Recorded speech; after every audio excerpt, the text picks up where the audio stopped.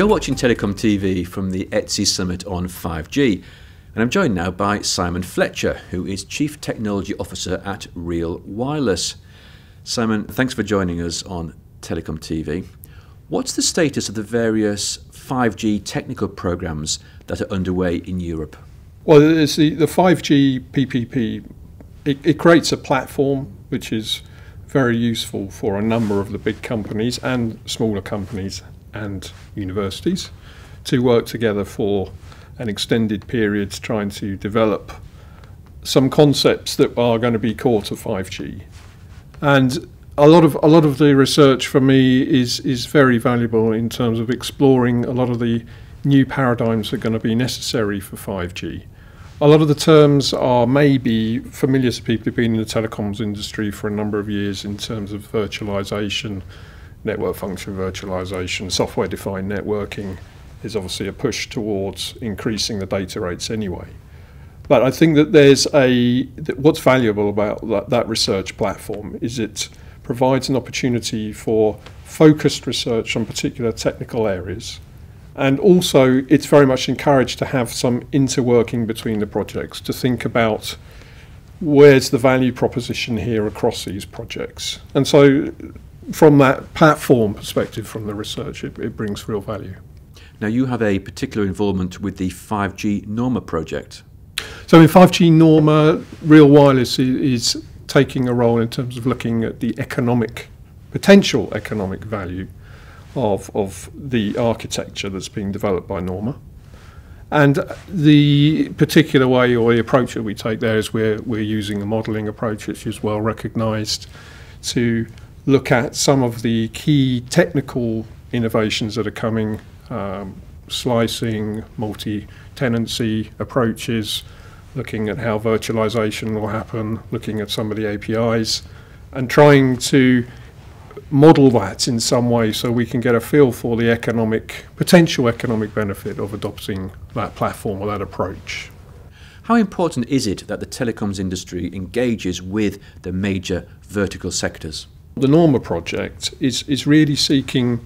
It's still quite technology platform oriented, and when we do our dissemination, we're not necessarily just going to turn up to the usual telecoms crowds and talk about the technologies that we're developing, because maybe to some extent it will be there'll be a sense that there's nothing particularly novel here.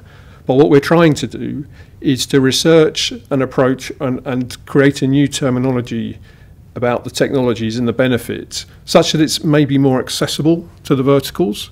And then we will certainly, as part of our dissemination, be addressing them in some ways through the conferences that they more typically attend, which may not be the usual ones that you and I attend as a telecoms insider.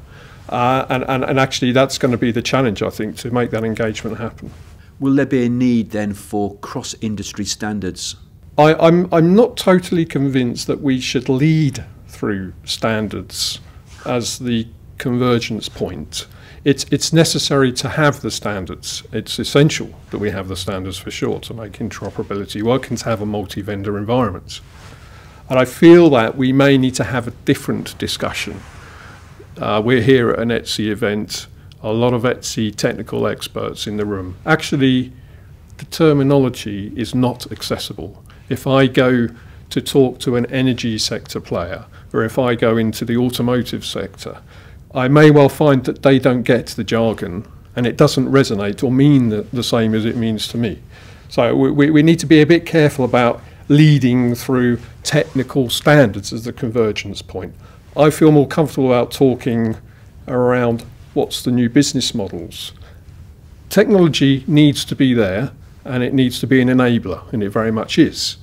But I think we need to talk at a slightly different level in terms of how we establish interdependence between the vertical and the telecom space. Do you think there's still a trust issue between telecoms and the major verticals?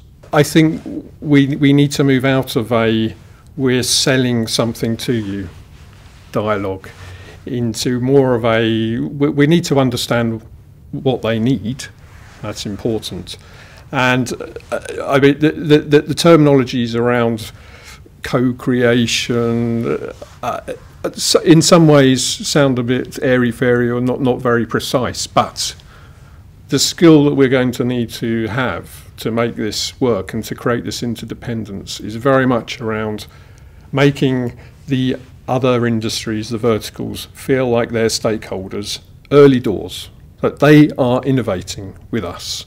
They're not being innovated at by the telecom sector. Because if we get that wrong, I feel that it's just going to be it's going to feel like a salesman coming in. We've got the complete product, the complete service. Would you like to buy it for this? And I don't think that's a paradigm shift from where we are today.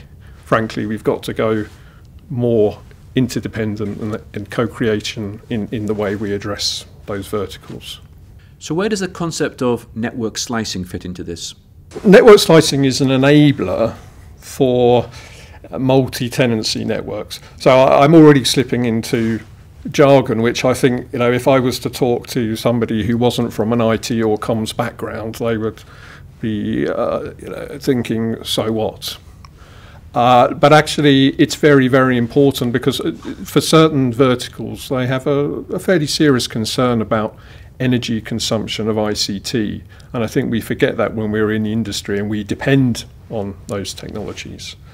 And slicing is a concept that allows us, yes, to have multiple tenants on the network, but also to optimize that slice so that they get exactly what they need, no less and no more. And that includes virtualization of the resources that compute, communication, wireless links, and the storage facilities that may be needed.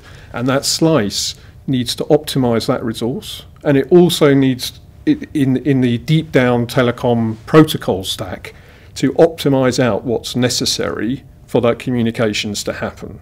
So I wouldn't lead the discussion with the vertical on the basis of slicing, but it's an essential feature so that we can convince them that we're going to be delivering something that is efficient for what they need, for their needs and their networking needs.